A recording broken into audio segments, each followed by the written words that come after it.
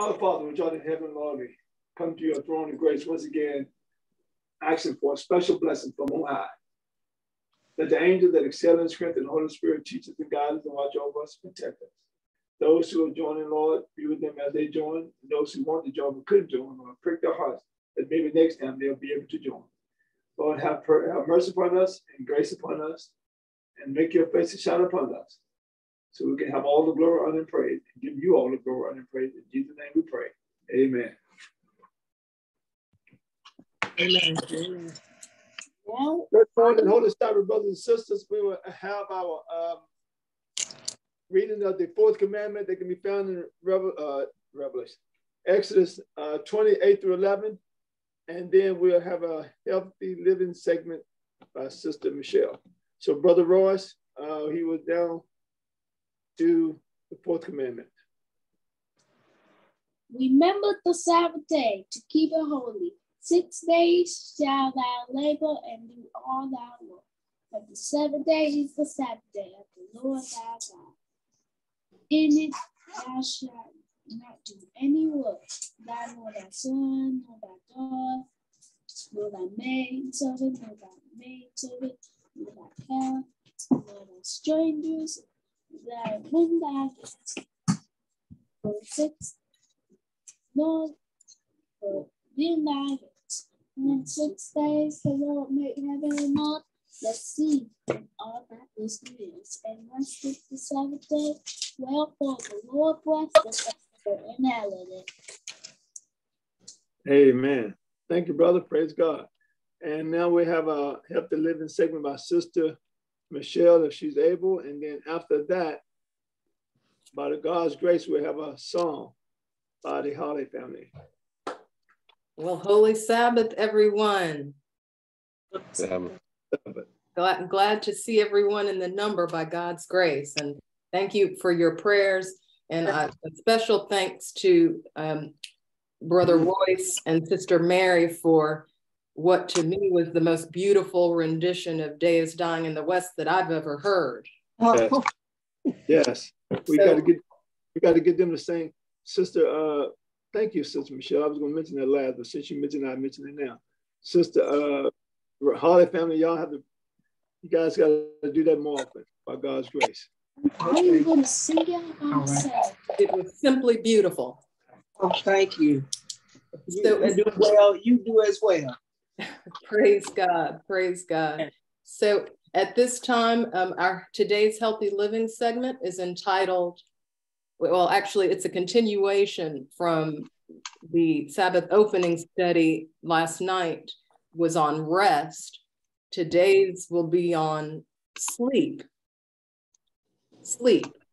And I always like to begin, for those who may be hearing this for the first time from our YouTube family and those and otherwise, to remind everyone what is the Healthy Living segment? What is this all about? Well, we know from the Bible and Spirit of Prophecy that the health message is the right arm of the gospel. And there are God's moral laws, which are his 10 commandment law, is his 10 commandment law. And then we also have God's, the natural law, which are the physical laws of nature. And these things go hand in hand. So if we violate one or transgress in one, be it moral or natural, we short circuit the whole system.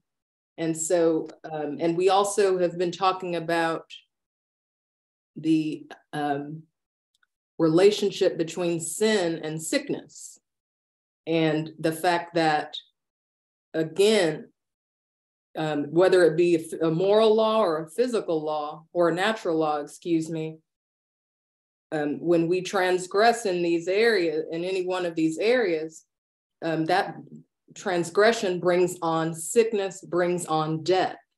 And we know that righteousness by faith is what gives us eternal life. So it makes sense when we study it out, but sometimes because of how the world has conditioned many who aren't studied aren't lovers of God's word and studying God's word to believe that everyone gets sick and that it's okay to be sick. Well, everyone doesn't have to be sick, and God is calling us to be well. Amen. So now we'll move on to the 8 laws of health. And we know that the 4th law is rest. The 4th law is rest. And rest and sleep go hand in hand.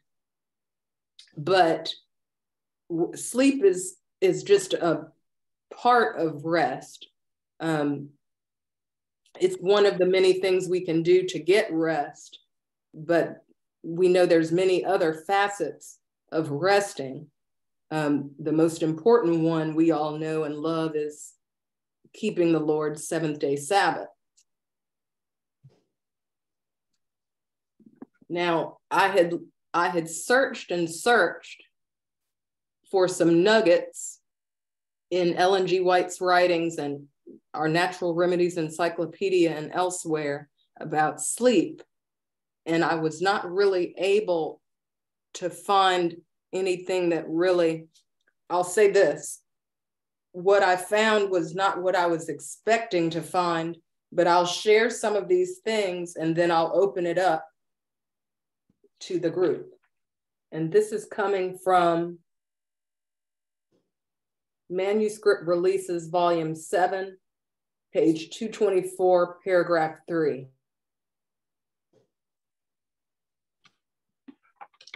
I know from the testimonies given me from time to time for brain workers that sleep is worth far more before than after midnight.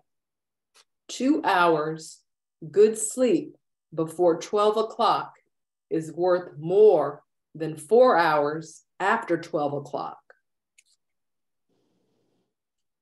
And then I'm going to quickly read another excerpt.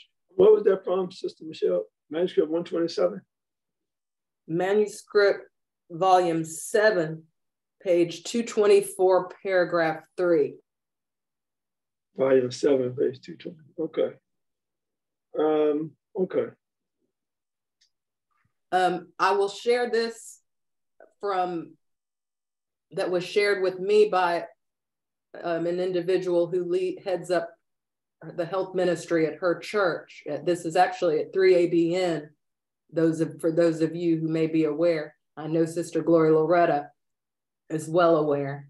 But she once shared that 7 hours of sleep, and we know 7 is the number of completion, that's all that we need. But of course, we know that from what I just read in Spirit of Prophecy, it matters when you get that sleep. So we also, when it comes to obeying God's natural laws, the daylight hours are, meant to be active and moving and working and all these things. And then after sunset, we should be winding down with the sun cycle, is how God intended. And so, but I, as a general rule, I make it a point to get 7 hours of sleep. So if I have to be at work at a certain time, or if I know what time I want to be up to do my morning devotion, I back out 7 hours from that time, and that's what time I go to bed, by God's grace. This concept of turning day into night is how Spirit of Prophecy puts it, which I found interesting. And this is coming from the Youth Instructor, which is a book from Spirit of Prophecy, September 7th, 1893, paragraph 5. How prevalent is the habit of turning day into night and night into day. Many youth sleep soundly in the morning when they should be up with the early singing birds and be stirring when all nature is awake. Let youth practice regularity in the hours for going to bed and for rising, and they will improve in health, in mind, in spirit, in disposition. Let them purpose in their hearts that they will bring themselves under discipline and practice orderly rules. God is a God of order, and it is the duty of the youth to observe strict rules, for such practices will work for their advantage. At this time, I will open it up to comments. One thing I will say, just to put a bow on it, as Brother MK likes to say, I know when I was young, and now I'm older, I won't claim that I'm old, but Amen. When I was younger, I didn't like the idea of structure and certainly not having a bedtime. And I think that's not uncommon for most young people. In general, human nature, we all want to do what we want to do. But God has designed that we should have a very strict, we heard it from Spirit of Prophecy, we should have a set bedtime. We should have a set time we eat, a set time we get up in the morning and do our morning devotion. All these things work together. When we get out of sync with any of these natural laws, again, getting back to this healthy living, then that's when sickness can sneak in and rear its ugly head. So just something to be ever mindful of as we continue on this path and try to be an example and of Jesus here on earth. So at this time, I'll open it up to any comments.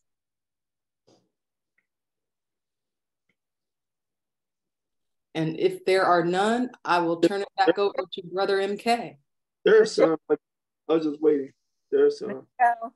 Go ahead. You hear me? Amen. Somewhat. Amen. Yes. It was, oh boy, I'm trying to catch your attention. I almost forgot what I was thinking to say. Probably a couple of things. One of them was like every hour you put in before 11 and 12 counts double. That's why it's so easy to say early to bed, early to rise, because you've gotten in about equivalent of 10 or more hours if you go to bed, and some people go to bed 8, 9 o'clock, and they're up with the chickens, as people may say. And it was another thing I wanted to comment on. Oh, do not eat anything within 5 hours of going to bed. You know how some people like their little midnight snacks, so eat. That will compound the weight. That's it. Thank you, sister. Praise God. Thank you, both of you. Any more comments on that healthy living segment? Also, quick point, and thank you, Sister Gloria Loretta. That's an excellent point. I was just going to add, when we do eat late at night or right before bedtime, our digestive system starts working, and we're actually not getting the recuperative sleep that we need, to bring us or to take us through and get us into the next day. So that's another reason why not to eat late as well, not just for the weight factor, but again, for that rest and recuperative sleep. Amen. Okay. So thank you, sisters, and for those comments. To continue that train of thought, brothers and sisters, what does the Bible have to say about staying up late and sleeping and getting up early? Does the Bible have anything to say on that? Do we know that the Bible, do we know if the Bible counsels us on that, what Michelle read? I'm not familiar with it, so you can expand. Okay. Anyone else? only says a sin. Say again? It's a sin to stay up late. What else? I can't remember what else. All right, let us so, because like I said, we want to make sure for those who are hearing this segment from the Spirit of Prophecy, it's biblical based. Let's turn to Psalms 127, verse 2. Psalms 127, verse 2. Make sure I got the right place. Psalms 127, verse 2.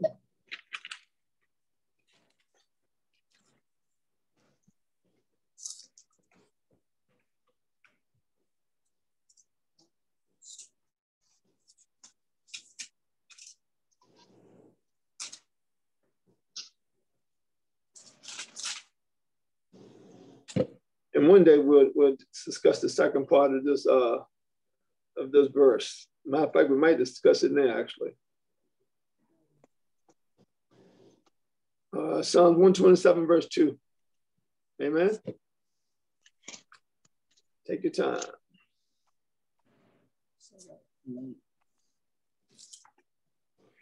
Brothers and sisters, anything that you can find in the Spirit of Prophecy, you can find in Bible-based. You know, I do have it more. Okay? Because the author of the Spirit of Prophecy is the same author of the Bible. That's why we read last night when we dealt with the two great lights is believe in God, and you shall be what? Established. And believe in his prophets, and you shall what? Prosper. That's what we're ready to do. We're ready to prosper right now. We are. Okay. Psalms 127, verse 2. Her page is still turning. Now, if you take this out of context, then you'll miss the blessing that God is trying to give us. And so here it is. Is it vain for you to rise up early or sit up late? Mm-hmm. What is that saying? No. Is it saying that, I'm not going to put words in your mouth. What is that saying? It will do you no good. What does vain mean? Vanity is, go ahead, Brother Roy. No, he's not here at the moment. That's the Ken, I think. No, that wasn't me. Oh, you said he's not here? I didn't say anything. That was you. Yeah, that was me. Okay, anyone? Vanity is, I know the Bible describes it as grasping for the wind. Useless. Yeah, futile. Producing no results. Yeah. So should we ever do anything that should our time be spent useless producing no results? No. So when we think of vain, it's nothing good. When we say thinking of vain, we think of nothing good, right? Nothing comes to your mind that's positive, right? Right. So if you look at this as it's written, you would think that God's saying you shouldn't rise up early, right? If you look at this as it's written, you think that God says, you know what, not to rise up early, if you look at that. But then when you look at it in its context, what God is trying to show us, he's trying to show, because it's line upon line, precept on precept. He said, Daniel talked about early in the morning I rise. Psalm talks about early in the morning when I rise. Spirit of Prophecy talks about, okay, let me wait for Ken to come back. I lost Ken.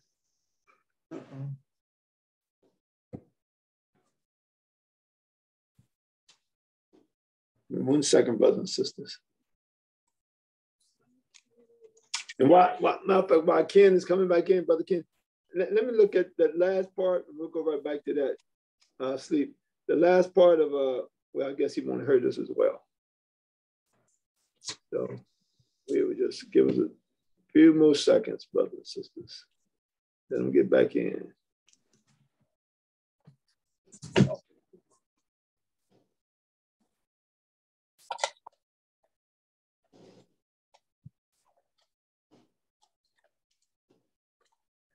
One thing too, while we wait for Brother Ken, you know, if you think about the animals, you know, oftentimes they say that you can track a storm by the way the animals respond when there's a terrible natural disaster. If you see the animals running, that's an indication. In other words, the animals follow these natural laws. And so at nighttime, you don't see birds chirping. You don't hear birds chirping. Even the animals are sleeping. They know when to go to bed. And so I think that's a lesson for us as well, that insofar as it being a natural law, if the animals are observing these things, how much more should civilized mankind be observing these things?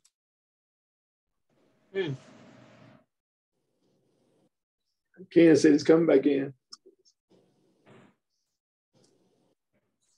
You know, it interests me that the Bible and the Spirit of prophet teaches us that when God is ready to bless us the most, the devil try to come in and divert our attention. Say that it may cause a baby to cry, or may cause a distraction or something happen to get our attention from what the Lord is ready to bless us the most. And speaking of that, thank you, Holy Spirit. Remember, brothers, we are recording, so if we're not speaking, please put your phone on mute, because sometimes we can pick up a lot of background noise. Brother Ken is back by the grace of God. So Ken, we didn't say anything. We were waiting for you to come back. So again, so when we look at the word of God, say it's vain to rise up early and sit up late. So if we think that it's vain to rise up early, then therefore, then that goes away with the other scriptures say, early would I rise and give God praise and honor. Daniel rose early. Psalm talks about early in the morning would I rise. So, and the Spirit of prophecy talks about rising early. So what it's trying to show with us, brothers and sisters, is if you go to bed late and get up early, you're not getting your sleep. If you go to bed at 12 o'clock and get up at 2 or 3 o'clock in the morning, you're not getting sleep. You're not getting your rest. Now, we're told that we should go to bed at a certain time. And it's proven. It's a proven study, scientific proven study. It is scientific proven study. And listen, we don't need the scientists to validate God's word. God's word stands alone on itself. Amen. Because people try to disprove God, they end up proving a lot of things God say. Scientifically proven study, medical study, proving that those who go to bed before 12 o'clock, before 10 o'clock, retain more than those who go to bed later than that. So the word of God says, vain to sit up late, rise up early. So therefore we should go to bed at a certain time like Michelle. And I just wanted to give the scripture to support what the Bible and Spirit. Listen, the Spirit of prophecy need no support. The Bible supports itself. But I like to give scripture to so people know that we're not just trying to bring something together, some strange doctrine. Amen. And this thing to eat bread of sorrows, I can hit on that, or either we can deal with that later. So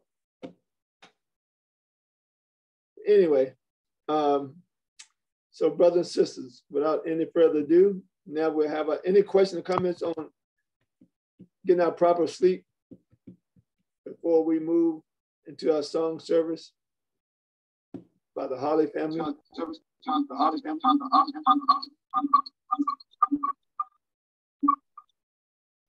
Okay. If not, at this time, we'll have a song service.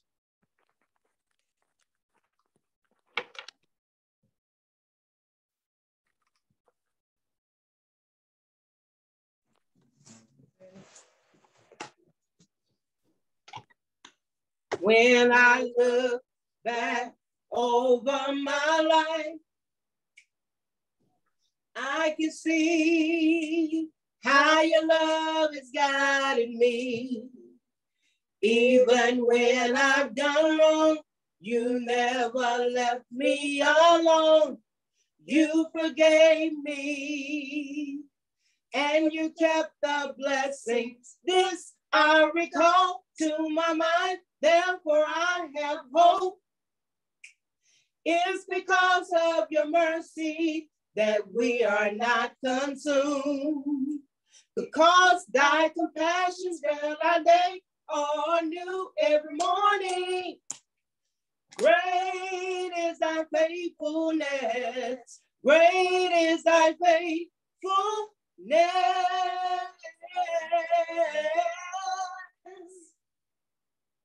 Lord, can never repay you, Lord, for what you done for me. How you loose my shackles and you set me free. Made a way out of no way. Turn my darkness into day. Been my joy in time of sorrow. Hope for my tomorrow. You've been, thank you, Jesus. Lord, you've been so faithful to me. Yes, you have. You've been. Lord, you've been so faithful to me. Praise God. Brothers and sisters, let us pray. Our Lord, which art in heaven, we thank you, Lord, for the word, song. Great is thy faithfulness. We thank you for the scriptures. But remember the Sabbath day. We thank you, Lord, for the living sacrament that shepherd us, that we may rest and sleep in Jesus as we lie down each and every night. Our hearts and mind and our soul, our life is in your hand. So we commit our life in your hand at this moment.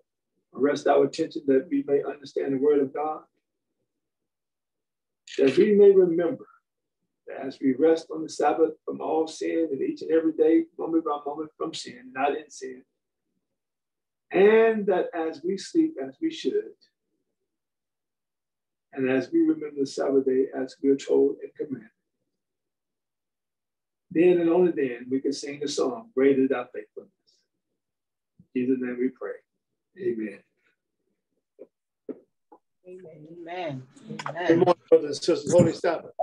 Holy Sabbath. Holy Sabbath. Holy Sabbath. The question we have this morning goes in Revelation 6, verse 17, well, probably verse 16 and 17. Revelation verse 6. 16 and 17. Thank you. Praise the Lord. Amen. We there? What? Say the number one more time. Revelation 6, verse 16, 17. Revelation 6, I think I might have said 7. Revelation 6, verse 16 and 17. Okay. Revelation 6, verse 16 and 17. That's one of our scriptures. And then we'll read the other scripture in Revelation 15, verse 22, I believe. So we all there, brothers and sisters? This is our question for today. Question for today. And again, we will continue our Bible study on the 3 angels' message. We will complete the first angel message, and we'll kind of recap in a few minutes about some things we talked about last week before going our study. But right now, the question is this. Revelation 6, verse 16 and 17. And this is the first part of the scriptures, and then we'll go to Revelation 15, verses 1 and 2. You get the complete question. And the kings of the earth, well, I'm sorry, Revelation 6, 15, 16, and 17. And the kings of the earth, and the great men, and the rich men, and the chief captains, and the mighty men, and every bondman, and every free man, hid themselves in the dens and in the rocks of the mountains, and said to the mountains and the rocks, fall on us, and hide us from the face of him that sitteth on the throne, and from the wrath of the Lamb. For the great day of his wrath is come, and who shall be able to stand? Right. Brother MK. Yes. What chapter are you in? Revelation 6, verses 15, 16, and 17. Oh, you 15. Oh, you started at 15. You told us 16. Yeah. Amen. Okay.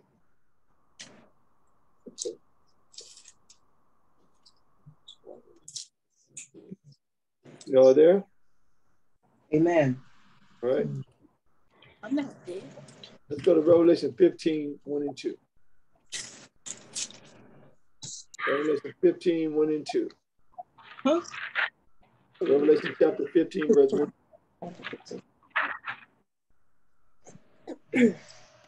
Or just chapter 15, verse 1. Revelation chapter 15, verse 1. Let me know when you get that, but just say amen. Amen. Amen. Okay. Here's it. Amen. And when I read this, I'm going to ask the question. I read it twice. Now I saw another sign in heaven, great and marvelous. 7 angels having the 7 last plagues, for in them is filled up the wrath of God. I'll read it again. And I saw another sign in heaven, great and marvelous, 7 angels having the 7 last plagues, for in them is filled up the wrath of God. Brothers and sisters, here's the question. In Revelation 6, verses 15, 16, and 17, and Revelation chapter 15, verses 1, is the wrath of the Lamb and the wrath of the God the same thing? Or is it different? If the same thing, what is it? And if it's different, what is it? It's either one or the other.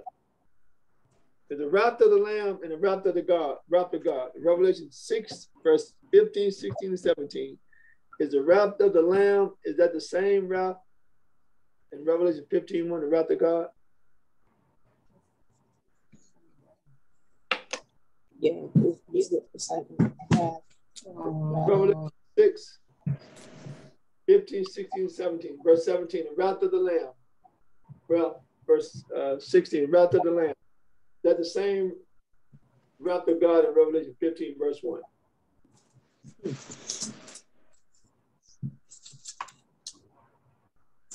Yeah. Who is that? Sister Michelle. You say yes? Yes. Okay. Anyone agree with or disagree with it?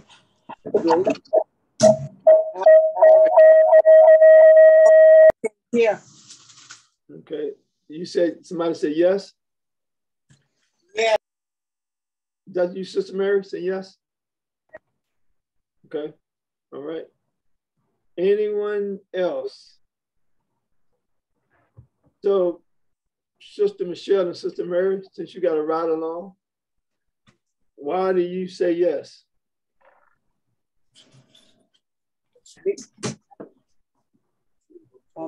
Go ahead, Sister Michelle, help me out. Well, no, you got it, Sister Mary, you got it. No, go ahead. No, I was just basing it on, we know that Jesus is the creator of all things. And so often throughout the Bible, God and Jesus are used interchangeably. So like when we see the wrath of God, and then we see here the wrath of the Lamb, it's one and the same. And then in the context in verse 6, it says, if you go on and keep reading in verse 17, it says, for the great day of his wrath is come, and who shall be able to stand? Well, we know what that's talking about, the time of trouble. So, and that the time of trouble is when the 7 last plagues will fall, which we know the 7 last plagues are the wrath of God.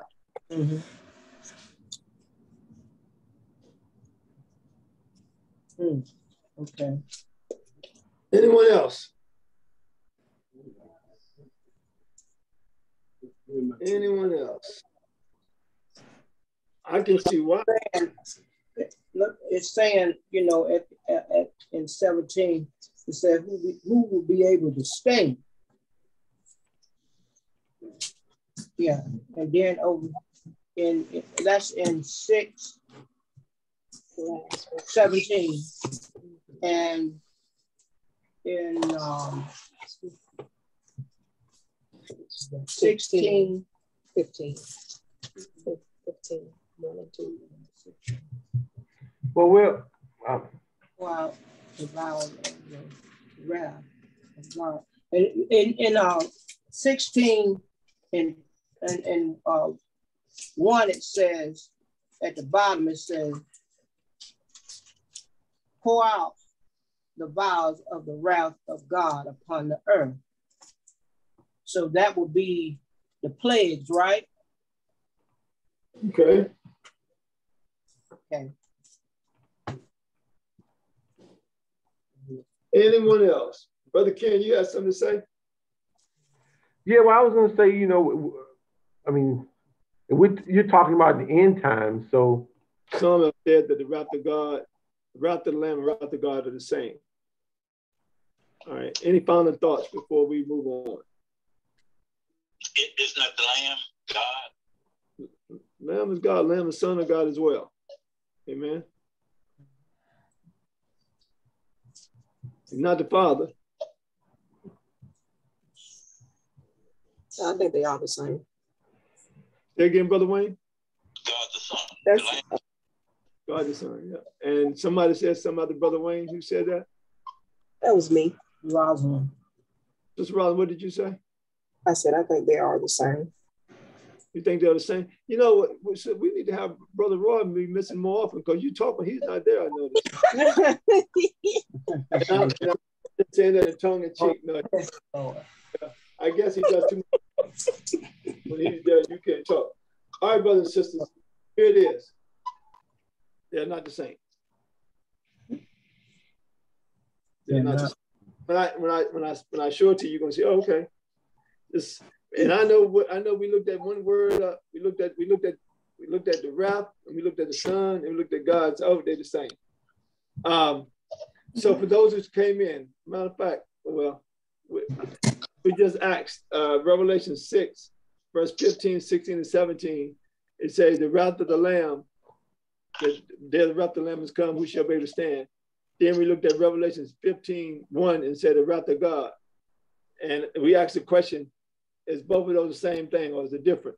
So, Brother Tony, since you came in, do you want to try to answer that or no? No, I'll listen right now. Okay. Happy Sabbath. So, Holy Sabbath. Holy Sabbath. So we sure that the people said they're the same. Go ahead, I see a finger. Is one talking about the seals and the other one's talking about the... Hey, Brother Wayne, can you reach, please? Hold on for a minute, brother, sister.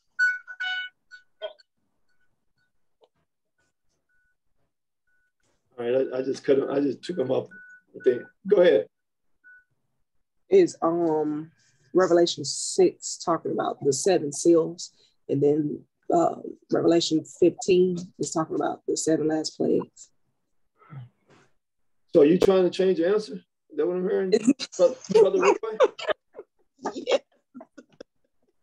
But write it with a pen or a pencil? I'm gonna write it with a pencil. Okay, you erasing me. Yeah. So Revelation 6, verses 15, 16, 17 is different from Revelation 15, verse 1. Revelation 15:1, the wrath of God is the 7 last plagues. Amen. Amen. So let me ask you this question: which precedes first? The wrath of God, since you say they're the same, you may think that they're one event. So if I had asked it this way, you may have known that which answer was. So the wrath of God precedes the wrath of the Lamb. The wrath of the Lamb is Christ's actual second coming. Mm-hmm. And who should be able to stand? The wrath of God, the King and Lord, Lord. The 7 last plagues fall before Christ comes back. Amen? Amen. Everybody agree or disagree? Agree. God. Christ comes in the midst of the 7 plagues fall first, and then he comes. Then everybody would have decided whether they choose God or not. But he comes, according to Revelation 16, and he comes at the end in the midst of the 7th plague. The 7th plague. How you go? Not in this, but the 7th plague, the last plague, which the plagues fall in the second coming of Christ. Okay. Well, the 7th plague. What is Revelation? No, what is Revelation what is it, 1916? 1916? Revelation, well, the Revelation, I gotta get on. Revelation. James.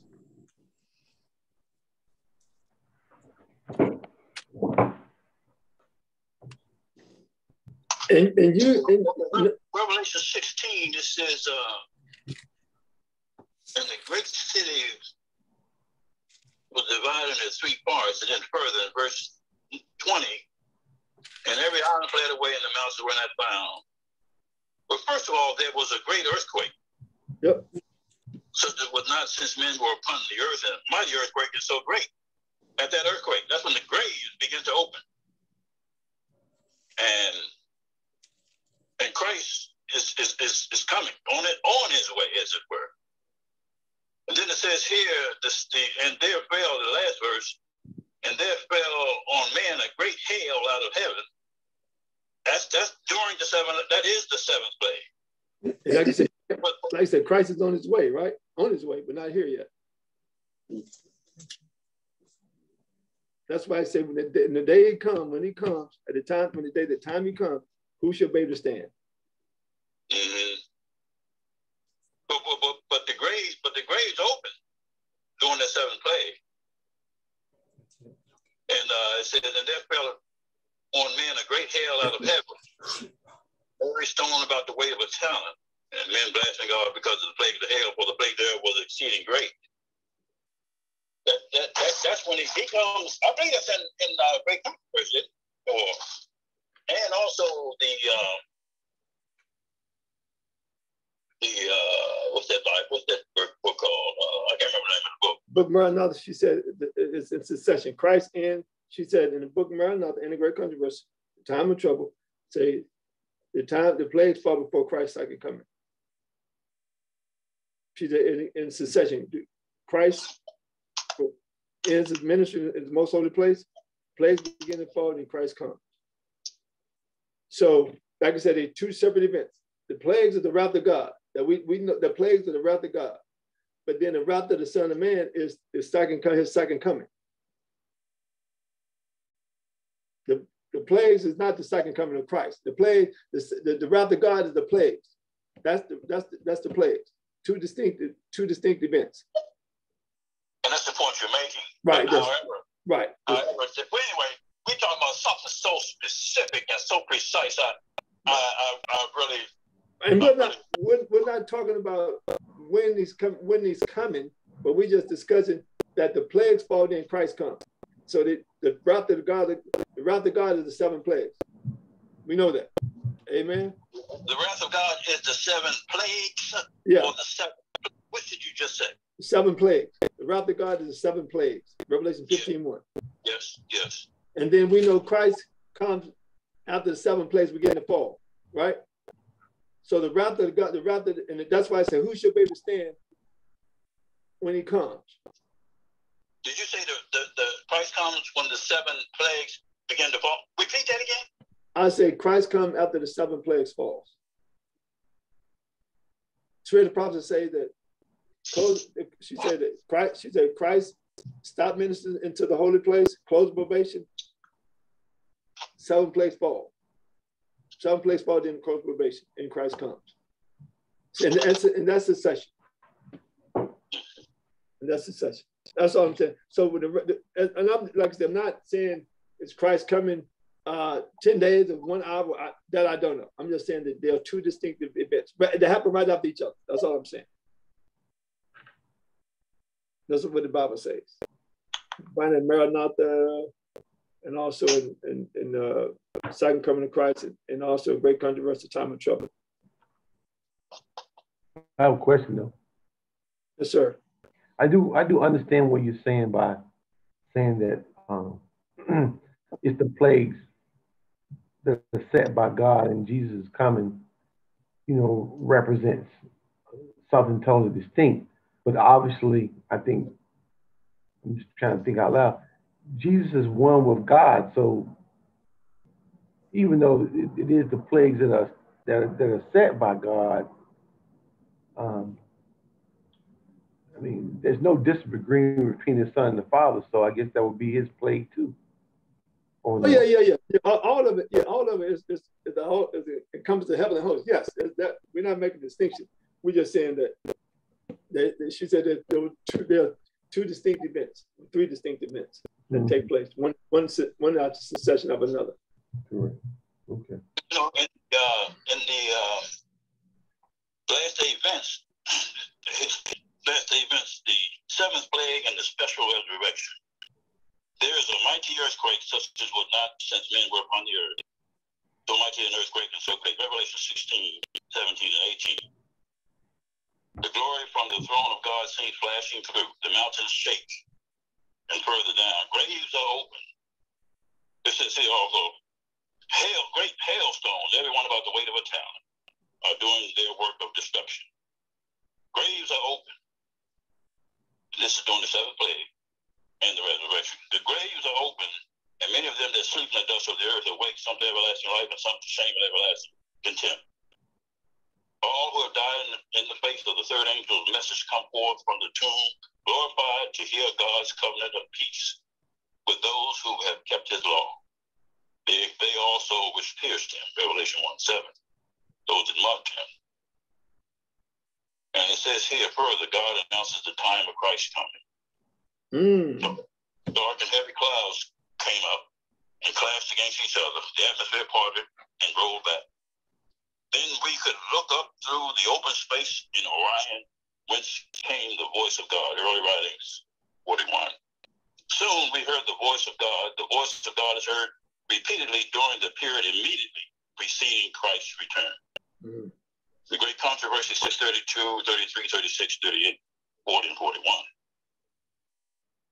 Like many, anyway, I can continue. No, keep reading, brother. We're enjoying this. Keep reading. Okay, so like many, soon we heard the voice of God. The voice of God is heard repeatedly during the period immediately preceding Christ's return. Okay, and it says here, like many waters, which gave us the day and hour of Jesus' coming, the living saints, 144,000 in number, knew and understood the voice, while the wicked thought it was thunder and an earthquake. Early writings, page 15. And God spoke the day and the hour of Jesus' coming and delivered the everlasting covenant to his people. Right. So forth. Amen. Thank you, brother. Okay. Praise God. So, brothers and sisters, any questions or comments before we move to a Bible study?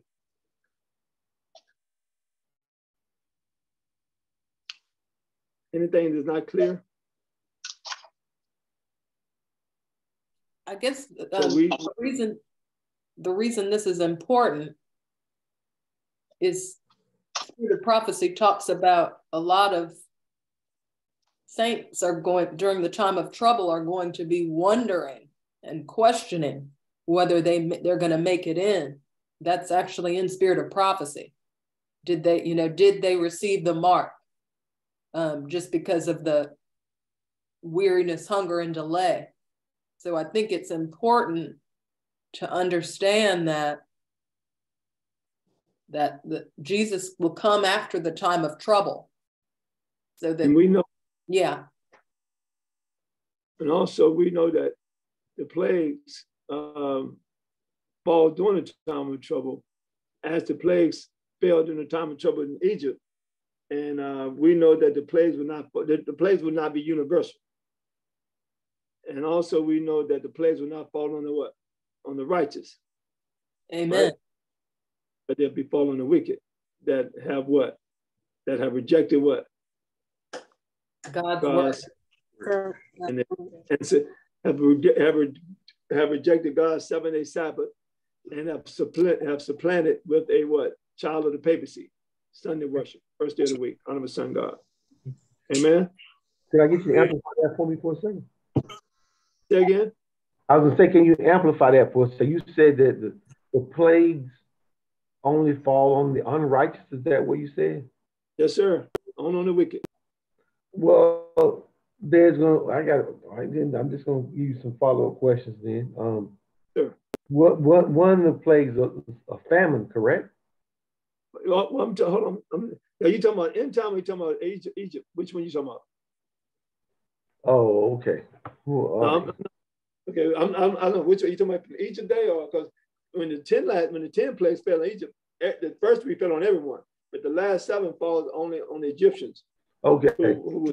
Yeah, but in our time, like when but remember, God said that the bread and water be short in the time of trouble. Amen. Yeah, and then talking about the end times, that will be real.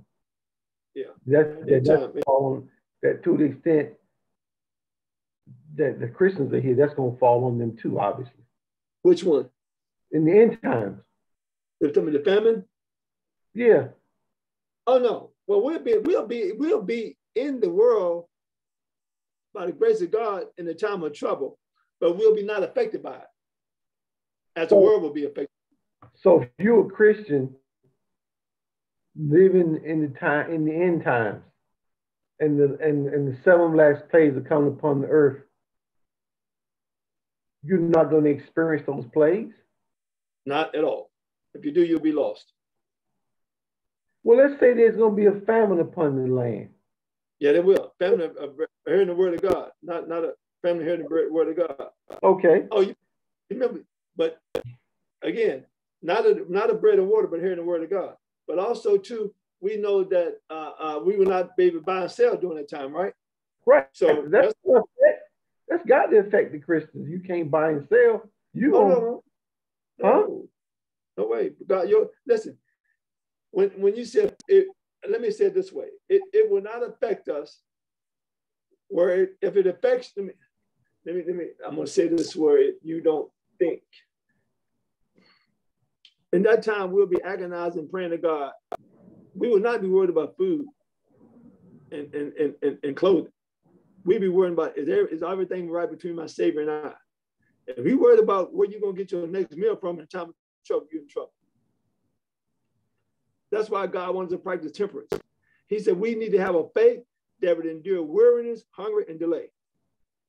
If we don't have the faith that will endure hunger, then we would probably, when we run to the mountains, you'd be hungry. You remember? Thank you, Holy Spirit.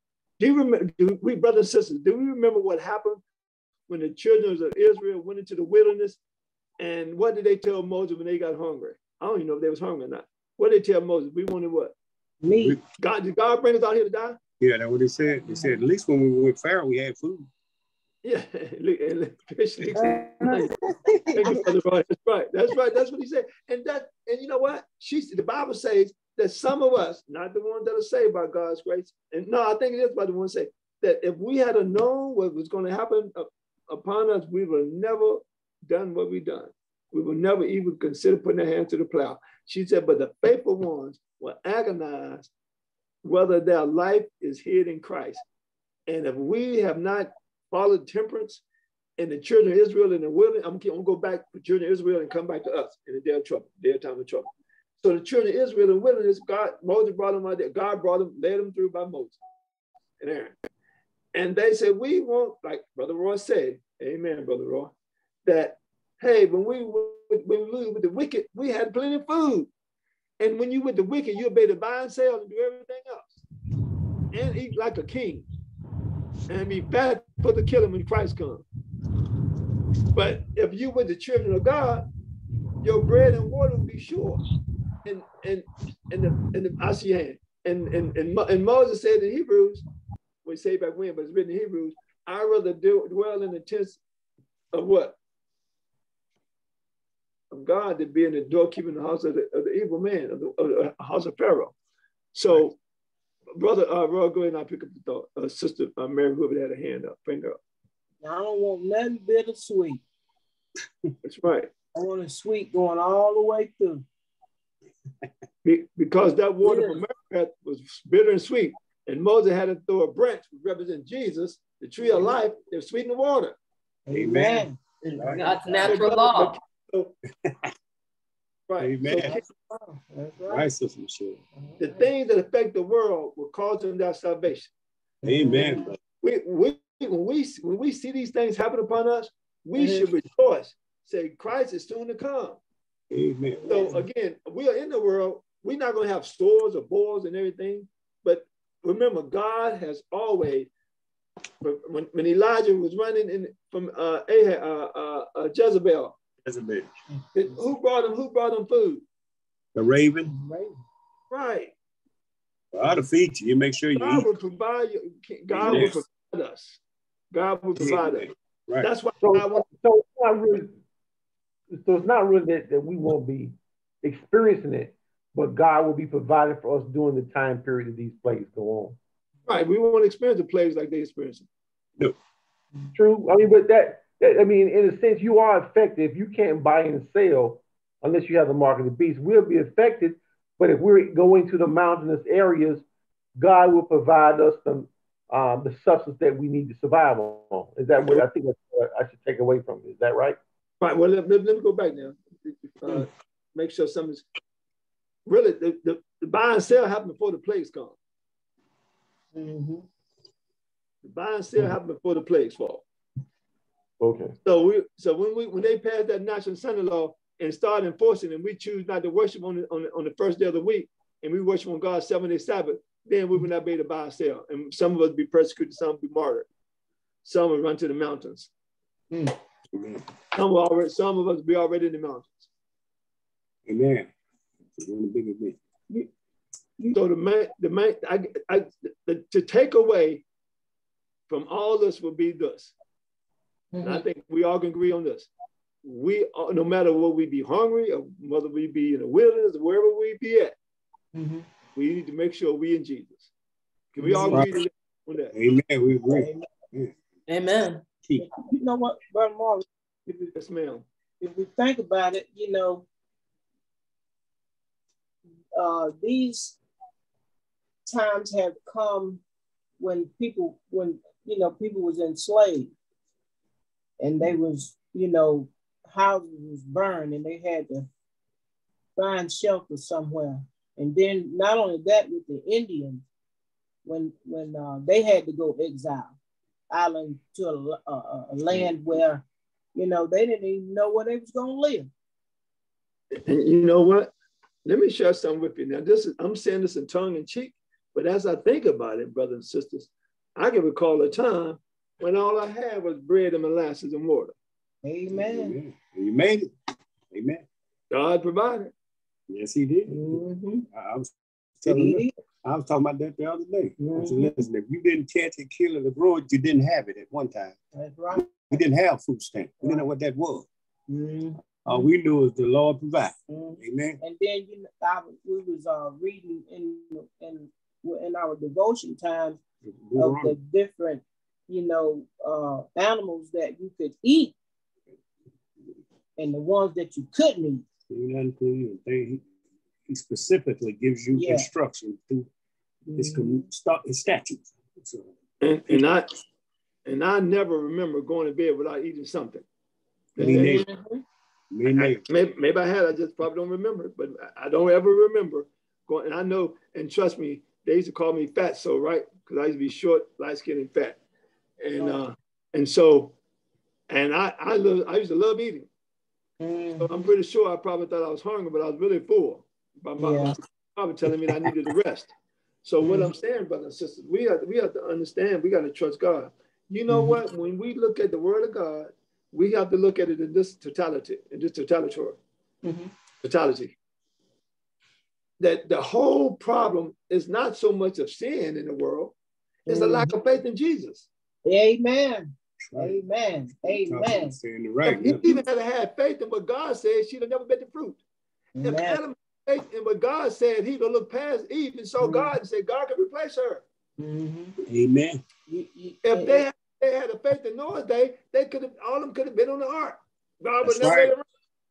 If they had a faith in the angels and the three angels' message, and when the three angels' message came to Sodom and Gomorrah, they would not have been burned.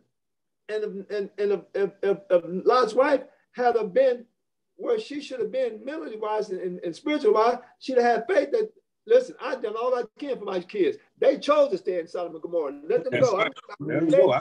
Hey, you better do it. Brothers and sisters, if the Pharisees and Sadducees had faith in Jesus, they would have never crucified him. Somebody could have, but they could have chosen to be on the God's side.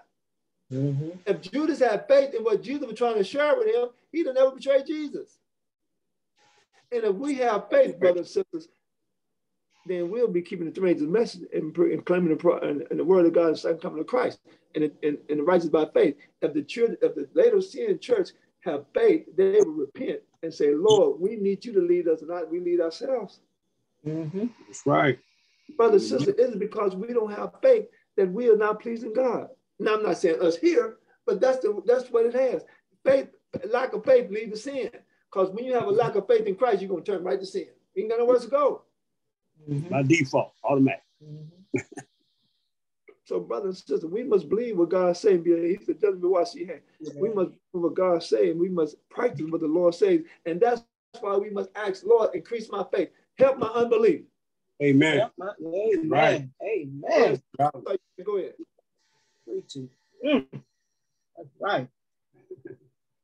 Right. I saw somebody had a hand raised. Yeah, that was me. What I was going to say is that, you know, if our ancestors have gotten the truth about the word of God, we wouldn't have went down that road. They wouldn't have went down that road. That was not good. They would be teaching the word of God. And if they was not held back from being able to pick up a book and read it,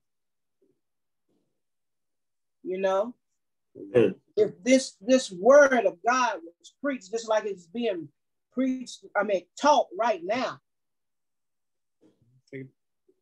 and just like you gave the question, ask the question of the virtual.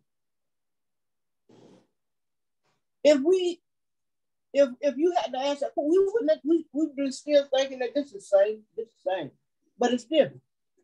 See, it's important to get the right teaching. It's important. That's the important thing. Do not deny yourself of the truth. Amen. And I just thank God for, you know, teaching me and my husband, you know, me and him sitting down and study. I enjoy it. Man. Praise God. I enjoy everyone on the Zoom because what you say, you know, I hear it. Amen. Praise be to God. And, you know, sisters and brothers, one last thing as we go into our Bible study. When things happen to us, and things are going to happen to us. If you live long enough in this world, things are going to happen. You're going to be disappointed in yourself and in people. Amen. That's right. But if we remember and have the faith, how God has led us in the past, we won't be discouraged. We often forget how God has delivered from the past, how we didn't have anything and somebody knocked on our door, how we didn't have anything. We went outside and found a wallet with $1,000 in it that poured down rain and the money was dry. No idea in the wallet. If we have faith, when God has brought us and blessed us and kept us and guided us throughout the day. But we often forget, and we forget about the faith that we had exercised at that time when God delivered us, brothers and sisters. Right. We don't have a job, or food, or clothing. If you're faithful to God, and faithful in your tithes and offering, faithful in your obedience by the power of the Holy Spirit, and it comes to a day when you don't have something, we are serving the wrong God. We may not have abundance, and we don't, but we'll have enough to keep us trusting in Jesus. God will never forsake his people. God, you would not see one time when God has forsaken his people when they was in obedience to his word. Matter of fact, you know, God is faithful to us even when we're not totally obedient. Right. Myself. Amen. Yeah. Amen, myself. I'm telling you. So if this thing, God is waiting. I see your hand. God is waiting to bless us, brothers and sisters. The spirit of prophet in the Bible says that God has 1,000 ways to bless us we know not of. So if you can think of 1 billion ways that God can bless us, that bless you, we got another 1,000 ways you don't know. God don't need anything to bless us with. God, matter of fact, you know what? God can tell you to go outside on your porch right now. If he could trust you with it and say, you know what? There's $1 billion that is yours. I gave it to you. Now go give the gospel to the whole world. God is constrained by anything, brother and sister. God is not constrained nor restrained by anything. Only thing God want to see is the last verses that's in Revelation 3, I think verses 18, 19, and 20, maybe 19, 20, 21, that talks about those people whosoever will, when I stand at the door and knock, he's looking for people that say, Lord, send me, I'll go. That's Amen. Right. Sister, go ahead. Then we're going to start that Bible study. Go ahead, sister. That just made me think about his grace and his favor. Yeah. His grace that he had upon us, his love, the love that he had for us. Yeah. He wants us to make it, not make it. He wants us to make it. Not only make it, but to live within him. No, you said those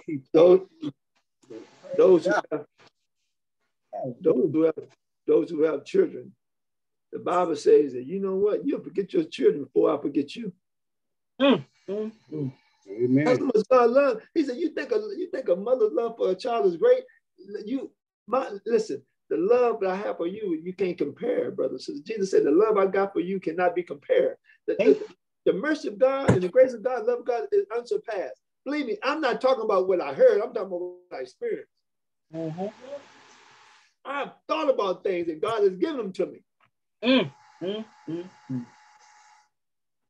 I ask because God says that he would supply all of our needs. All of our needs. We talked about this last night. And he would give us the desires of our heart. As long as our desires of our heart is not to fulfill a self-lustful flesh, but to help others. But so we should always be in the mindset of helping others. Amen. No better way than helping others by giving them the bread of life, which is Jesus. Amen. Amen. I'm hearing some feedback. And then say, come follow me as I follow Christ. Go ahead, Sister Michelle. No, I was just letting everyone know. Am I the only one hearing some feedback? Not now, but earlier. It's gone now.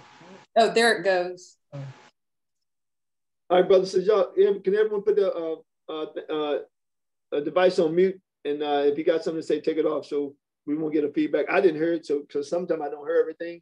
And I know the devil, brothers and sisters, the devil will try anything to get us distracted, brothers and sisters. We need to, when we start hearing stuff, we need to start praying silent to ourselves and say, get back, Satan, get back in the name of Jesus. Amen.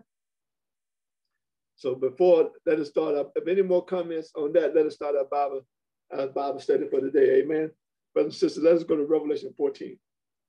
I want you to know it's been Bible study all morning for me, though. It's all study. Revelation 14 says.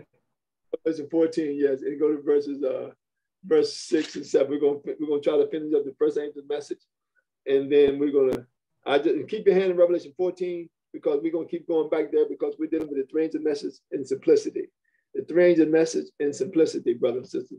Can someone share with us briefly what we talked about last week? I know we talked about last Sabbath morning and last Sabbath afternoon about the first angel message. Anyone can kind of remember what we discussed briefly? Anyone? Don't forget your phone's on mute, your device is on mute. So if you want to talk, you may want to take it off.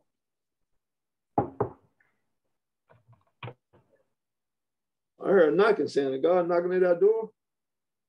The last thing I had in my notes from the part 2 study was Revelation 14, or I believe Revelation 14 verse 7, that we must worship God in spirit and in truth, which was a key takeaway. And it may not be Revelation 14:7. I also have John 4:19 through 24.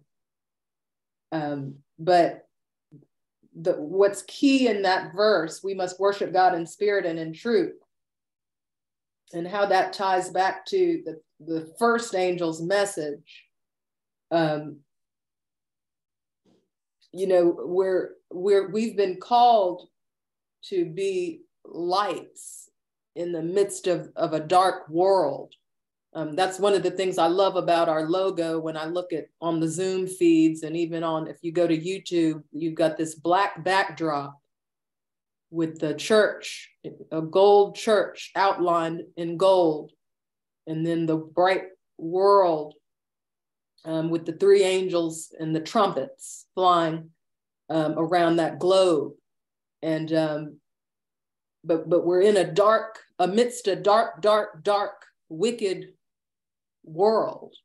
And so they that worship God, and if we are to walk in the truth and be able to share the truth, which is the present truth, the message, that first angel's message, telling people the time that we're living in, then we're going to have to be worshiping God in spirit and in truth, and which means our life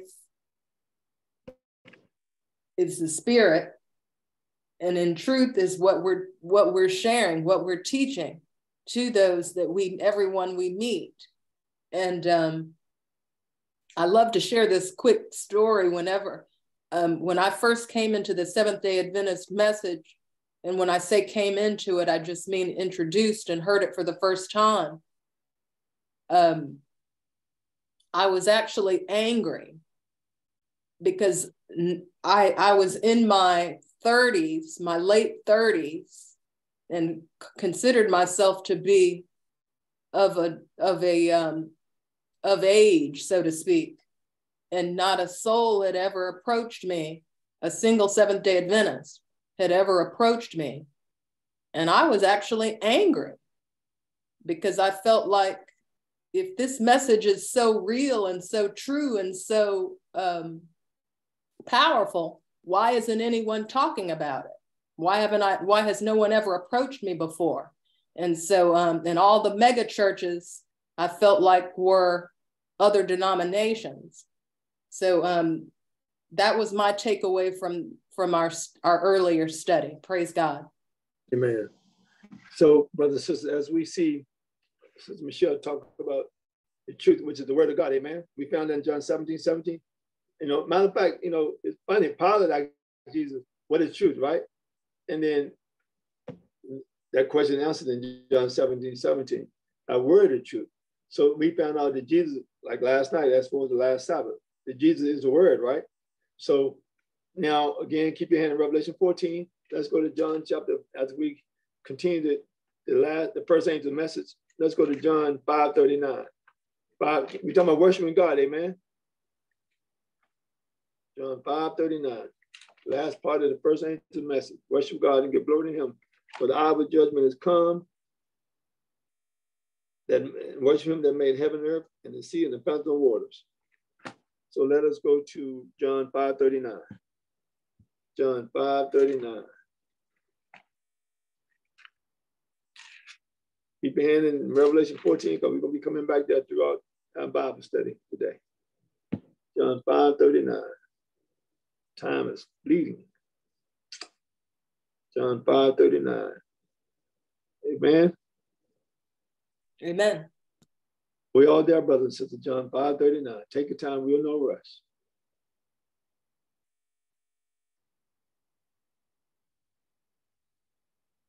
Your bread is the word of God and the water is the Holy Spirit. So you will be filled today by the grace of God.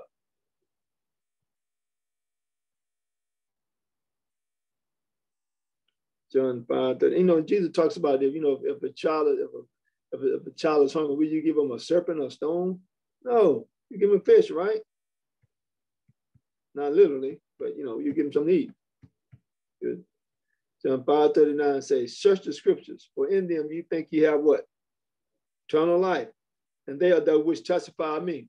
So, brothers and sisters, if we are searching the scriptures of God, and how do we know what we should be doing and shouldn't be doing?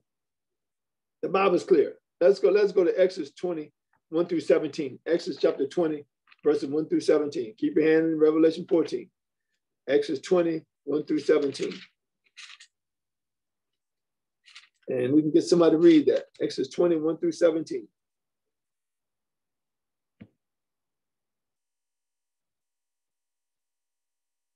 I'll read some of it. I'll read 1 through 10 for you. Where, brother? And then somebody can pick up the rest of it. Is everybody there? Yeah, Exodus 20 through 17. We all there? Amen. Amen. All right, go ahead, brother. And God spake all these words, saying, I am the Lord thy God, which have brought thee out of the land of Egypt, out of the house of bondage. Thou shalt have no other gods before me. Thou shalt not make unto thee any graven image, or any likeness, or anything that is in heaven above, or that which is in the earth beneath, or that is in the water under the earth. Thou shalt not bow down thyself to them, nor serve them. For I, the Lord thy God, am a jealous God. This is the iniquity of the fathers upon the children unto the 34th generation of them that hate me, and show mercy unto thousands of them that love me and keep my commandments. Thou shalt not take the name of the Lord thy God in vain, for the Lord will not hold him guiltless that taketh his name in vain. Remember the Sabbath day to keep it holy. 6 days thou shalt labor and do all thy work. But the 7th day is the Sabbath of the Lord thy God, and in it thou shalt not do any work, thou, nor thy son, nor thy daughter, nor thy manservant, nor thy maidservant, nor thy cattle, nor thy stranger that was in thy gates. For in 6 days the Lord made heaven and earth and sea, and all that is in them is, and rested the 7th day. Wherefore the Lord blessed the Sabbath day and hallowed it. Anyone else? Read on. 17, right? You said the 17, you said? I'll read it. I finished up. Okay, thank you. Honor thy father and thy mother, for thy days may be long upon the land which the Lord thy God giveth thee. Thou shalt not kill, thou shalt not commit adultery, thou shalt not steal, thou shalt not bear false witness against thy neighbor. Thou shalt not covet thy neighbor's house, nor shalt thou covet thy neighbor's wife, nor his manservant, nor his maidservant, nor his ox, nor his ass, nor anything that is thy neighbor's. What you say, 20 or 17? Let's go. You go 17, 1 through 17. That's it. Okay. So, brother and sister, what did Ken just finish reading? The 10 Commandments. Known as what? Law. God's law. Also known as what? Word of God. Also known as what? Oh, you're right. You all correct. But also known as what? What we just finished reading, John chapter 5. God's word. Oh. Okay. Well, what is his word? So we 39. It says, search the scriptures for them we think we have eternal life. So these are the scriptures, right? Amen. Which everything y'all said was correct. So is any of these scriptures that Brother Ken just finished reading, any of these things confusing? No. So how is it possible, and anything possible, okay, other than God can lie, it's not possible. So how is it possible that people, and I'm asking in a rhetorical sense, how is it possible when people say they search the scripture and come up with another day? And they say, oh, we supposed to follow the word of God. Yeah, okay, this is the word of God, amen? Amen. Because I can tell you now, I mean, go ahead, Brother Ken. What's being taught in other traditions. Hey, that's it. Amen. You know, I mean, the thing about it is, unless you study it, like, if you just, well, you know, I grew up a Southern Baptist in North Carolina, so I don't know if it's a Southern Baptist, but I grew up as a Baptist. You go to church and this is what you do. And you don't question it.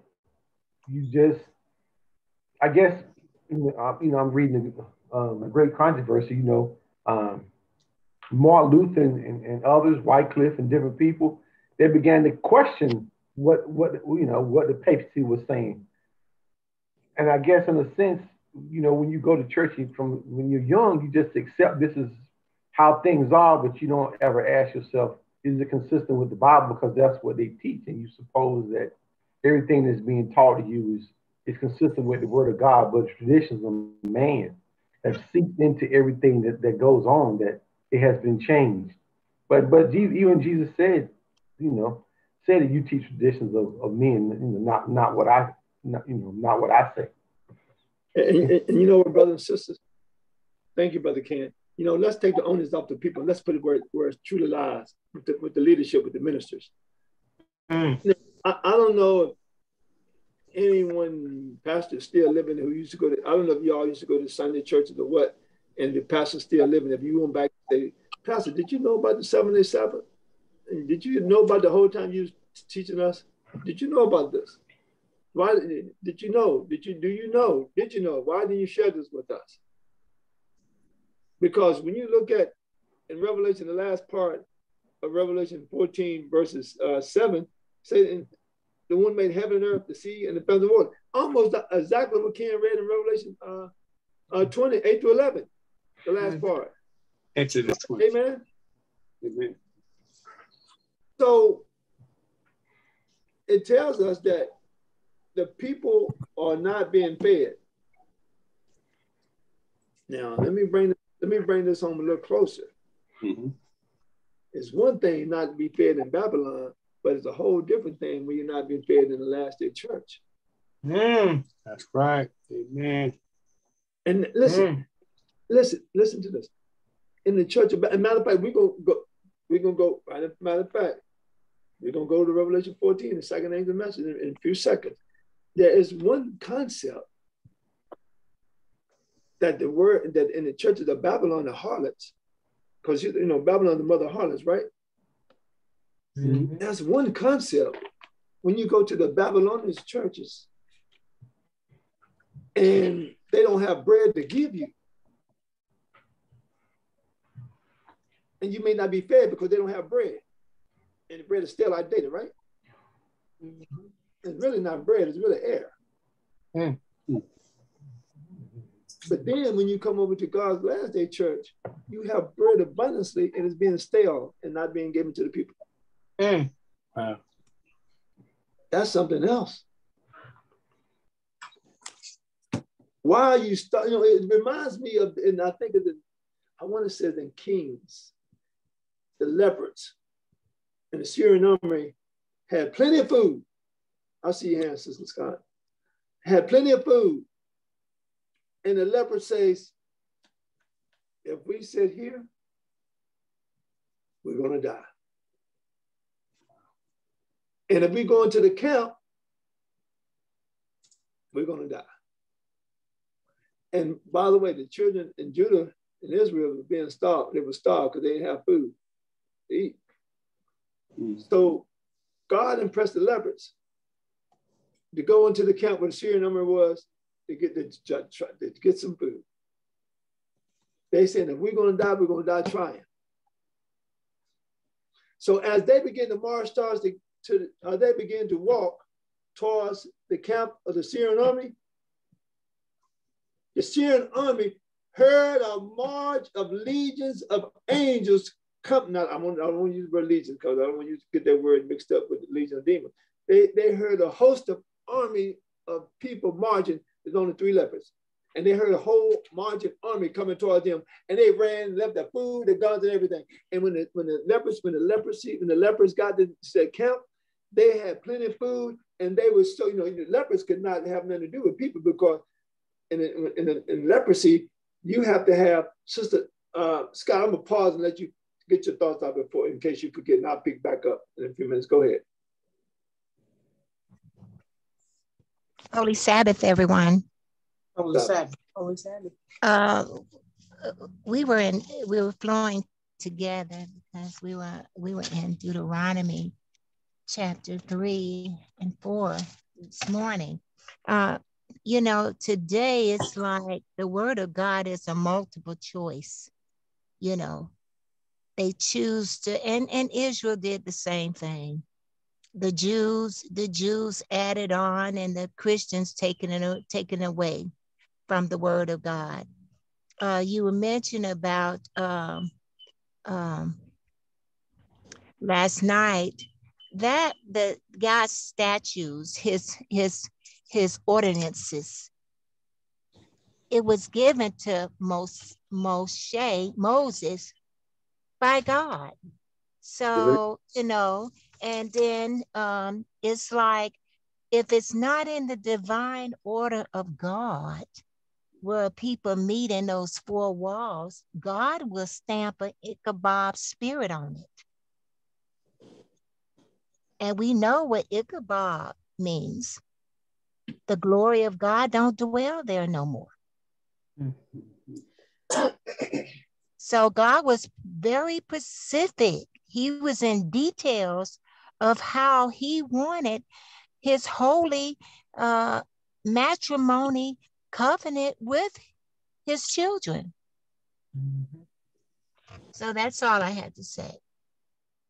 Thank you, sister. Appreciate it. Thanks for those words. And so, brothers and sisters, as we see the lepers marching to the camp, and the Syrian number ran away, left their guns and all their food, and they had plenty of food. But if they had not chose to do that, they could have stayed there and died. So what I'm saying is, brothers and sisters, here the children of Israel and Judah, they had no food. We should have had plenty of food, but they did not. And during the days of the lepers, you know, before the lepers would come near anyone, you read the Desire of Ages, you read the Bible, says they had to say unclean, unclean. So, but they went and told the children of Israel they had plenty of food. And they came out and had plenty of food because the Syrian army had left the food because God had made a way. There is a sad commentary, brothers and sisters, like I told you the story before. The woman that was in the airport, she had lost her ticket. And somebody came by and she asked the person, hey, I need some money to buy a ticket. I don't have any. Somebody else came by, I need, you know, please give me some money. I need to get home, my family, my kids. And I don't have any. And the person said, and the next person came by, say, sir, could you please give me money? I need money. He said, I don't have any, but what I do have, I can give to you. She said, what is that? She said, can we just kneel and pray? And she said, I don't want to pray. He said, but no, God will answer your prayers. I don't want to pray. She said, if you just pray, God will answer all your prayers. And guess what? As soon as she got up to kneel and pray, she was sitting on a ticket. Amen. We are sitting on our blessings because we refuse to pray and feed the people of God. Amen. There's abundance of food in God's house. And I'm not talking about physical food. I'm talking about spiritual food. We should not be starving for the word of God. We should not be starving for present truth. We should be starving for nothing, brothers and sisters. You know what? If you're starving, you should be so starving, and God won't let you starve, that every word you get, you'll be given to the people. Every gospel, every present truth, you just be giving. And you know what? I was somewhere the other day. I was in a grocery store the other day. And the lady said to me, she said, would you pay for my food? And I had my mask on, and I said, of course. And she said, oh, I'm just joking. I said, well, if you know who you was talking to, you probably would have let me pay for it. She said, what do you mean? I said, you know, sister, I said, you know what? As long as we are giving, God can always bless us. That's right. But when we have our hand closed, we neither can give nor can we receive. Amen. The cashier said, oh, I learned something today. Everybody's around. She said, thank you, brother, for bringing the truth to me. I didn't realize. And the lady said, thank you. I did not realize how important for us to give and receive. Because when you're giving, your hand is always open to give. God can only bless us, brothers and sisters, when we give present truth to the people. The Spirit of Prophet says in evangelism, I forgot which page it was. I want to say maybe page 212, I think. I'm not for sure. She said in evangelism, in ministry, she said, the more we give the present truth to the people, the more and deeper thing God will give us to feed the people more and more and more. Amen. You can only be filled by giving, brothers and sisters. That's right. As we in the Church of Babylon, it's about taking. The Church of Babylon is not about giving. It's about taking what you have and feeding themselves so they can be rich and increase with good and have need of nothing. I'm not talking about Laodicean church. Laodicean church is not Babylon. I'm not talking about Babylon. That's the way Babylon thinks. They think about getting and getting, not giving, brothers and sisters. They think about being fat, but the worldly things are not with the gospel. We as a God's church, we think about being fat in Jesus, brothers and sisters, and flourish in Christ, as Psalms 92 says, that if we will keep the Sabbath, we will be fat and flourishing. Holy. So as we go to Revelation 17, brothers and sisters, but as a matter of fact, let's go to Revelation 14 first and look at the second angel message as we move on. Any more questions deal with Revelation 14, because the last part of Revelation 14 in verse 7 is about worshiping the Creator who made heaven and earth and sea. And only one commandment that deals with creation of the heaven, earth, and the sea, and that's the fourth commandment.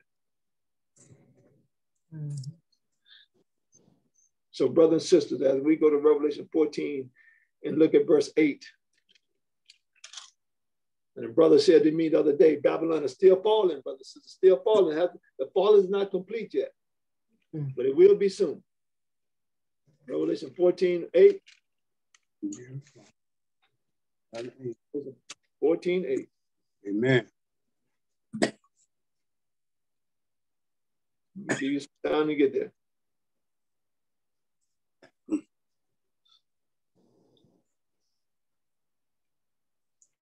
But I said, I want you to show you something here, and then we're gonna back up a little bit. Revelation 14:7. What kind of voice you hear? Loud. Okay. In Revelation 14:8, do you hear any voice at all? Do you hear a loud voice? No. No. And let me show you why. In Revelation 14:9, what kind of voice you hear? Loud. So you hear a loud voice in the first angel message and the third angel message, but not the second angel message. I see it. And I want to go there because I don't want to get off. Matter of fact, by God's grace tonight, when we come back, I would deal with why that is so. But right now, let's find out who Babylon is. Amen. Amen. So Revelation 14 says, and there followed another angel saying, Babylon what? It's fallen. It's fallen. A great city. Because she made all nations drink of the wine and wrath of her fornication. Brothers and sisters, I implore you to look at you right now. Look at you and examine your mind, examine your body, physically and mentally and spiritually, and see if there's anything in you that represents Babylon. You take it off. Stop it. Amen. Amen. If we got anything on us and in us and around us that represents Babylon, we need to rid ourselves from that. Now, again, when I'm talking about having fellowship one with another. I'm not talking about living in this world. Okay, I'm not talking about that, because we live in a sinful world, brothers and sisters, but we don't live like the world. Amen. So amen. Don't get what I'm saying. I'm saying that we are becoming part of anything that Babylon is becoming part of it by doing by assimilating. Right. Then we need to ask God to please help me to remove it, Jesus. Amen. Amen. If Babylon is fallen, that great city, because she made all nations drink of the wine and the wrath of her fornication. She made all nations. Brothers and sisters. Now that all means all. No. That all really means all. But God has a people. Amen. God has a people in all these nations. Amen. Amen. That is not drinking of the wine of Babylon. That's right. God has a people that's not drinking. And before we go there, let's find out what Babylon is first. Then we've got to find out what Babylon is so we know what we should be doing. Amen. Because if you don't know what Babylon is, you may be following Babylon and may not realize it. That's why I said if we don't know what the church is, then we would not know how to follow Christ. We need to know who's worshiping God and where God is being worshipped. Who's worshiping God and where God is being worshipped. Amen. How do we worship God, brothers and sisters? Spirit and truth. Spirit and truth. In other words, remember, that spirit was not a capital S. That's, in other words, we must worship God in our life and in truth. Amen. We cannot start, we can say anything we want to say. All right. When I say we cannot say, I'm using that as tongue in cheek. We cannot say, oh, you know what? I'm worshiping God in spirit and truth and keeping Sunday. Because you're not worshiping God in your life, nor in the truth. You worship God as you think you are. And so that don't mean that you'll be lost, because God, God bears long with us, amen. But we speaking with those who know the truth and do it not, brothers and sisters. We speaking to those who know that they should be teaching the 3 angel message, and know that they should be telling people come out of Sunday worship, and know they should be telling people, yes, Saturday the 7 days of the week is a Sabbath. That's what I'm talking about, people. I'm talking about the people who know. Babylon knows. Babylon knows it's on the devil's side. But because we have associated with Christ's riches, who deceive? You know what? The ministers have lied to us. Right. Amen. Because they have made us believe that if you're not rich, Christ is not with you.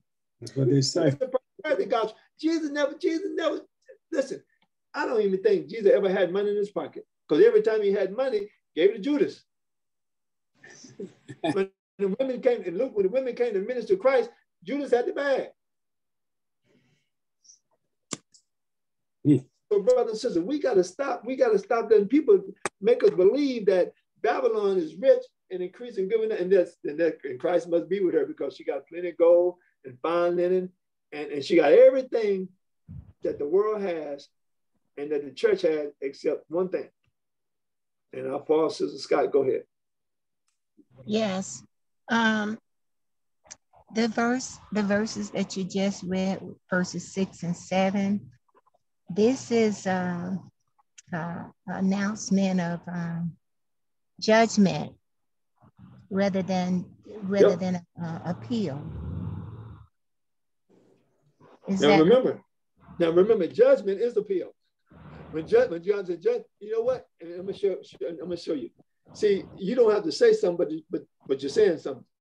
When they said that, you know what? There's a hurricane coming in such and such place.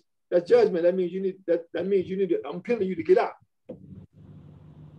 In other words, when God's judgment by the fall, that means that appeal that you need to come out of Babylon. You need to be in Christ Jesus. Absolutely. Yeah. So absolutely.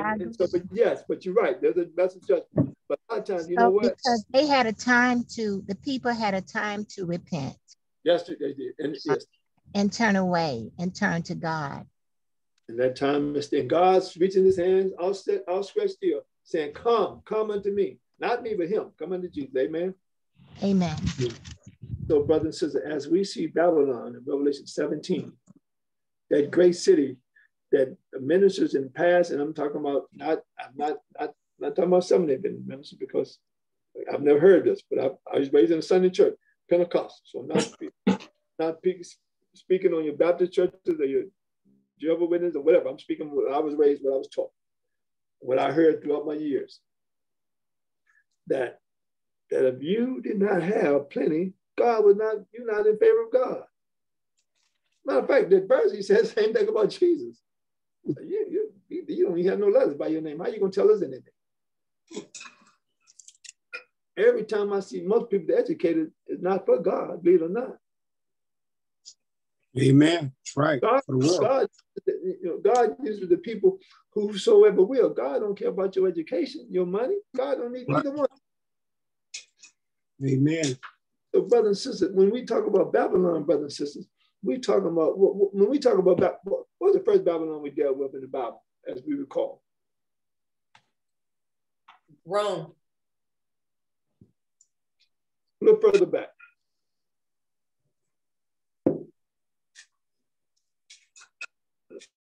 Further back, go back. Oh, Isaiah, go back way before. Babylon.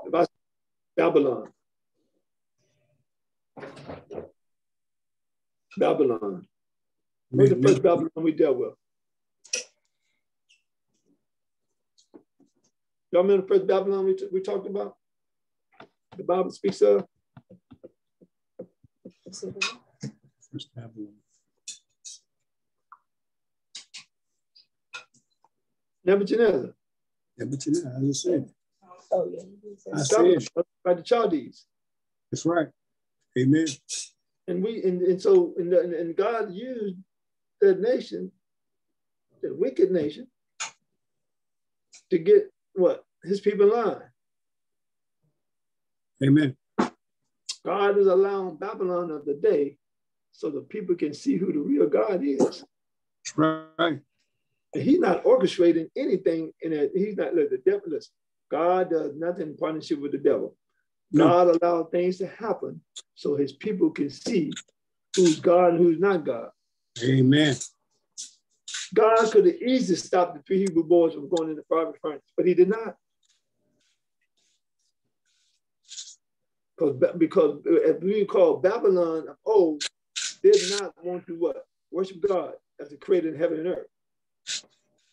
They said, we have a law and you should abide by the law. And if you don't abide by the law, you should be what?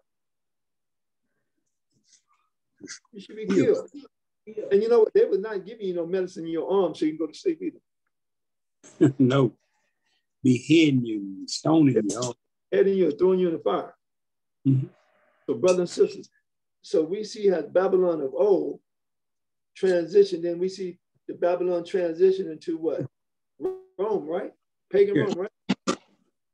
Very cruel. Fox, the Book of Martyrs. And then as we see the Babylon from pagan Rome to what? Paper Rome. From pagan Rome to paper Rome. Pagan. And we know that the paper Rome persecuted who? The reformers. Mm-hmm. And we know that the paper Rome, the Babylon, is going to persecute one and the same people, I'm just using different names, will do, persecute who? God's people. Amen. So the call is to come out of Babylon, because why is Babylon falling? Because they worshippers. One at a time. Go ahead, Sister Scott and Sister Michelle.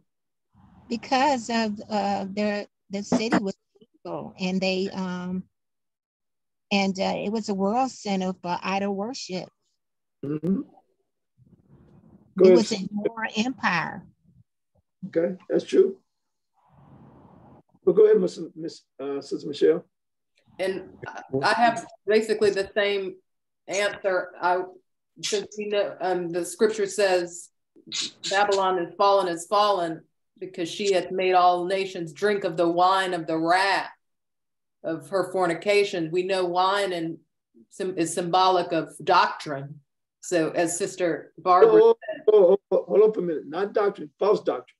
Right. Praise God. Thank you for that. So as Sister Barbara was saying, idol worship is basically false worship, false doctrine, false everything. And you know what? And why is Babylon, another reason why Babylon is falling, and those answers are correct. Another reason why Babylon is falling, because Babylon is worshiping a false god, Satan, Lucifer, the fallen angel. That's their God, because the devil gave the Babylon is what? It's power, seat, and authority. And that's why, and you know what, brothers, if we see, let me ask this question. Because we're going to go to Revelation 17, we're going to look at Babylon, but let me ask this question. And I'm purposely delaying going to Revelation 17 because we're almost ready to come to a close. And I know that we're going to pick this up by God's grace this afternoon at 7 o'clock, at 6:55. Let me close with this question, brothers and sisters. Let me close with this thought in your mind. And you know what? Don't answer it, but answer when you come back tonight of the Lord's will. We see that Babylon is falling, right? Amen. Amen. Right? Yeah. Now I want everybody to look out that window. Everybody, wherever you are, if you got a window, look out of your window. If you got a window, look out your window. And if you see a house or a car, anybody in it, and I want you to have this answer when you come back tonight. Okay, no, you can. Matter of fact, let's answer this now. If you see that house, if you know people in that house, and you see the house is burning from ground up, and you know people in there now, what are you going to go do? What are you going to do, brothers and sisters? What are you going to do? Anybody? What's going to happen? What are you going to do? We're going to try to get them out. They'll try to get them out, Amen. Right? Amen. Amen. So why are we not going to try to get the people out of Babylon now? Now Babylon is on fire. Good question. Amen. It's being burned up. Babylon's going to burn up, brothers and sisters. we need to give the warning to those who are in Babylon to come out of Babylon. Amen. And Sister Mary, and then Sister Scott, and then we're gonna shut it down, and we're gonna pick back up at 7 o'clock this afternoon. By God's grace. Go ahead, Sister. I think it's your. But the Sister Mary is brother. When we was reading in Exodus 20, and it was talking about the 10 Commandments, you know, I got to that part where it says, honor thy father and thy mother, that thy days may be long upon the land, which the Lord thy God giveth thee. Now, you know, I had to pause right there because many parents don't have the truth. And therefore, they're being taught the wrong way. Yeah, the children. Even the parents. They don't have the truth. So they can't teach you. But praise be to God right now. What I'm hearing now is the truth. Praise God. And it's teaching to have the faith in Jesus and the faith of Jesus. Amen. And it's teaching us to learn and know the truth. Study the word. To show ourselves approved to who? To God. To God. Now, you know, when you was talking about the lady asking you at the store to pay for my food. Okay, I was coming out of Walmart in Grill, and I saw her trying to pick up something, and then I looked, I said, oh, you was trying to pick up this penny? I reached down and picked the penny up, and she said, oh, no, my mama told me never to pick up a penny on tail. I said, huh? And you know, I just gradually brung her, you know, she walked me out to the buggy, and I told her, I said, ma'am, I said, you should never think like that, because that's just like cursing yourself to obtain the truth. And I said, there's nothing wrong with picking up that penny. I don't care if it's on heads or tail. You can pick that penny up. Because when you think like that there, you're really putting a curse on yourself. Superstition. And I said, many things that our parents traditionally done wasn't always right. And I said, I told her, I said, we must keep our minds on the things of God, which is the word of God, and only trust his word, not man-made, not woman, because God's word would never fail you. You know, Sister Scott, when you say something, you know, I pick up pennies on the head, on the tail, on the side, anywhere. I'm picking them up. So if they don't want to pick them up, leave them for me. I'll come and get them. I'll get them. Go ahead. I'm done. Go ahead. I wanted to say too is that, you know, I saw this lady. I'm at Odell Weeks Park sitting in my truck, but I saw this lady that was her and a baby, and she had a sign up saying that her and her child doesn't have no food, no drink, no, you know, nowhere to stay, and she had this big sign up. And so, you know, I don't know whether she spoke English or not, but I just prayed within, because God knows if I had it, I would have given it to her, because I am a cheerful giver. Amen. But we have to, you mentioned, Brother MK, about the fire and all. But first of all, we have to know how to go and retrieve a person, get the person out of the fire. So we send up a prayer to God quickly, because this is a emergency thing where you know, what you said, for example. So we have to pray to God and ask his wisdom, and ask him for his wisdom, knowledge, and understanding of how to rescue this person or persons out of the fire so that we ourselves won't get burned up. You know what I mean? Amen. That's right. You know, just go ahead. That was it.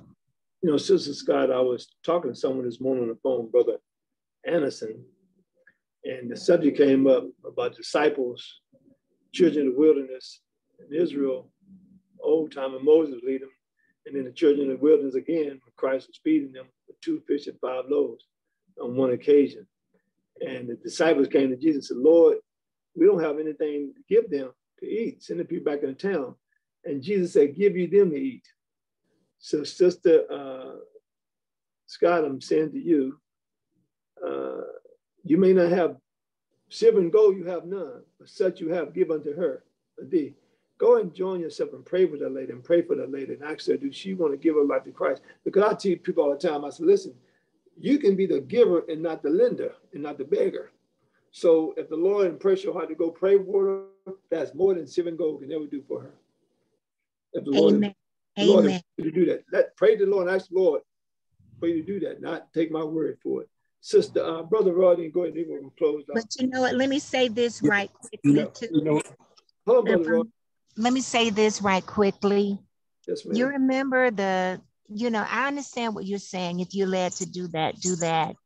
And I did send up a prayer to her, and I believe that someone is going to come along and meet her need according to, but like the centurion soldier said, Lord, you don't have to come to my house. That's right. You know, just word, and my servant shall be healed. And so because I really don't, even the anointing of whether she speak English or not, which I don't think she speak English, because as I was ministering to her, her response, I don't think she speaks English. But however, I was in my truck and she's standing on the side there. But I'm just believing God that God will, meet her needs today for her and her baby. Yes, he will. Yes, he will. Yeah. Good. Amen. All right, Brother Roy, go ahead. No, you said what I was just going to reemphasize what Peter was saying about, not having no silver and gold such as I have. I give it unto you. See, that's the most important thing it is. That's where the blessing lies. The act of obedience. So that you having just the prayer with sincerity. The Bible says, honest prayer, God will answer. So when you pray for somebody like that from your, earnestly from your heart, that's love right there. And you intend, God will answer that. He'll honor that. So that's why I say a lot of times, it ain't the things that you do, it's what you're praying for, how you believe, who you believe. Amen. Amen. Amen. Brothers and sisters, any comments or questions or thoughts about what we studied thus far on the first angel's message? And we kind of tipped. We only touched the third angel's message, second angel's message. Go ahead, Sister Scott.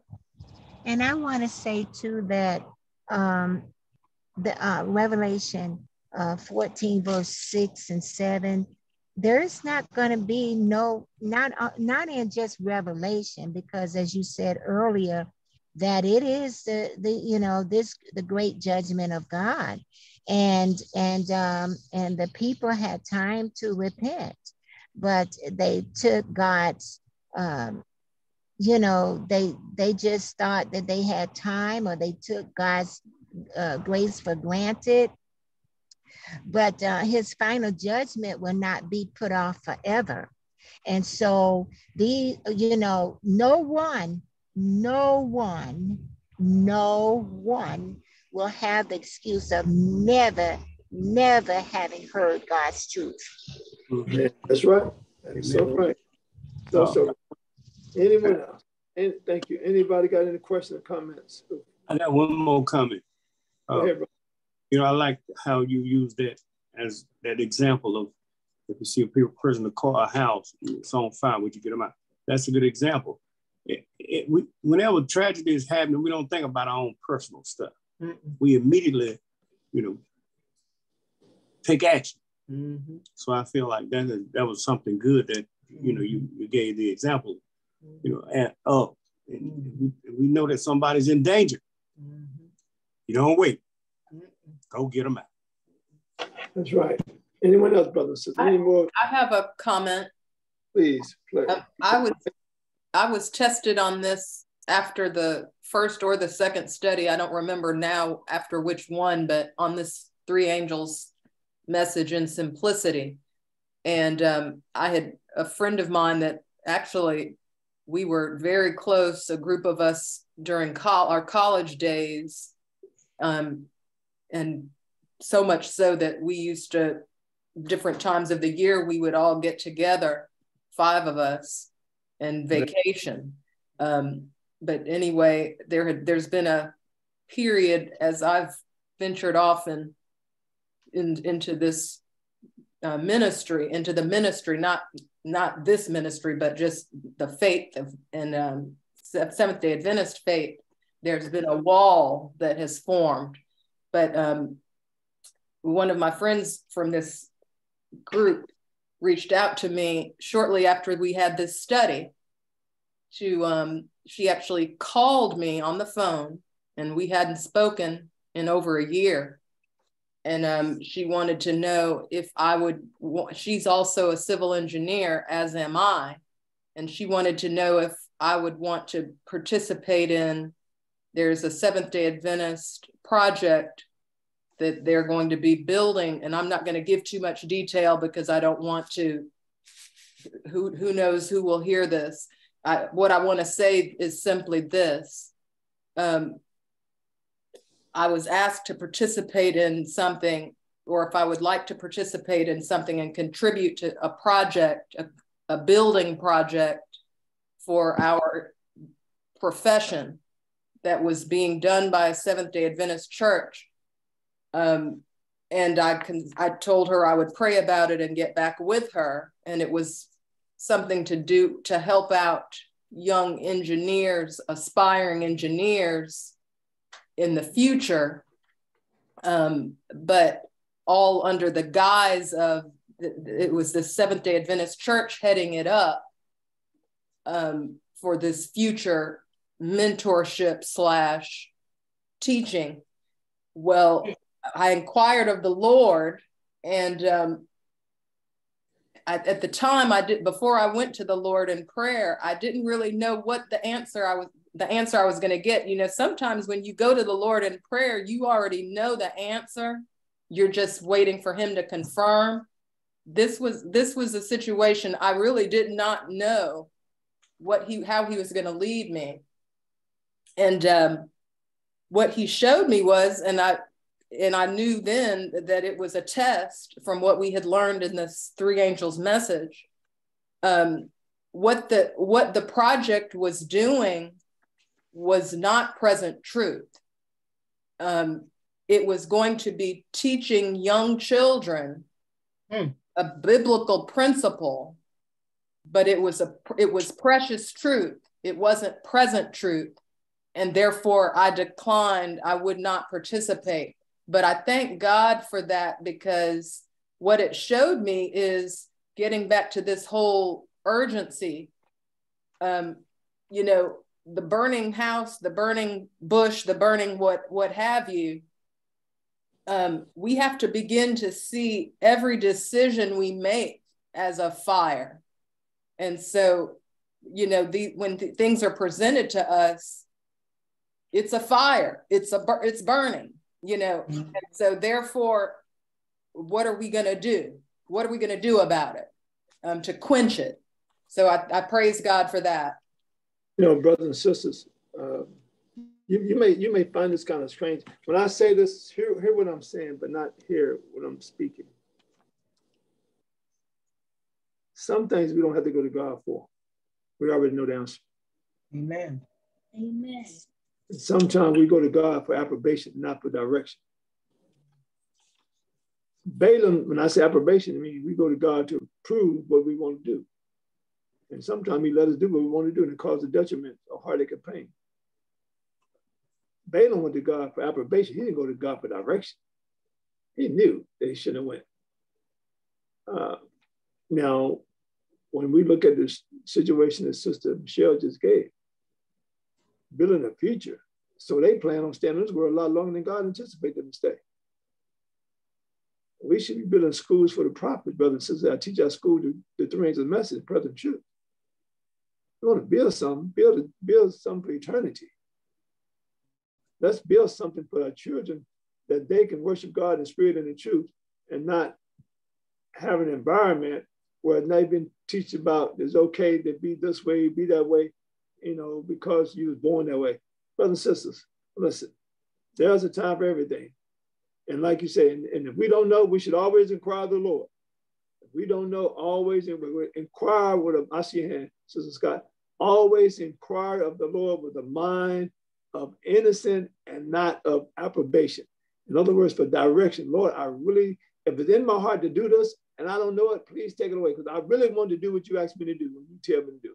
Is this where you asked me to go? Is this where you asked me to walk? That's what we need, always be in a mind, Lord, in a mindset that we are asking God for direction and not for approbation. Sister Scott, go ahead. And I know I'm keeping you on longer than I anticipated.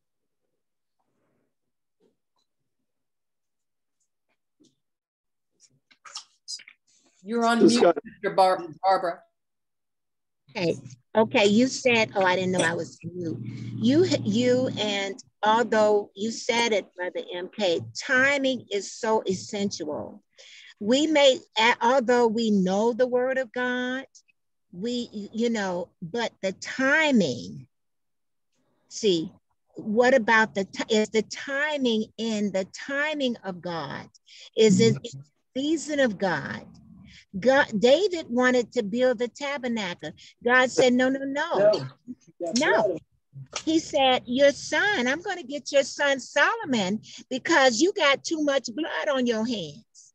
So the timing of God is very, very important, because let's see, I can go and each one of us are assigned to, God has assigned each and every one of us to souls. We're soul winners. So anyway, I can go to each one of you and say, let me minister. I'm going to minister to this person. I'm going to minister and witness it. And I said, no. I have brother so-and-so and sister so-and-so to do that. But in God's timing, and his season, well, one may plant, one may water, but who gives the increase? God does. God does. So that's what I was saying, and you said it. You was talking about the timing. Even when it meant silver and gold, that's not what you need. Pick up your bed.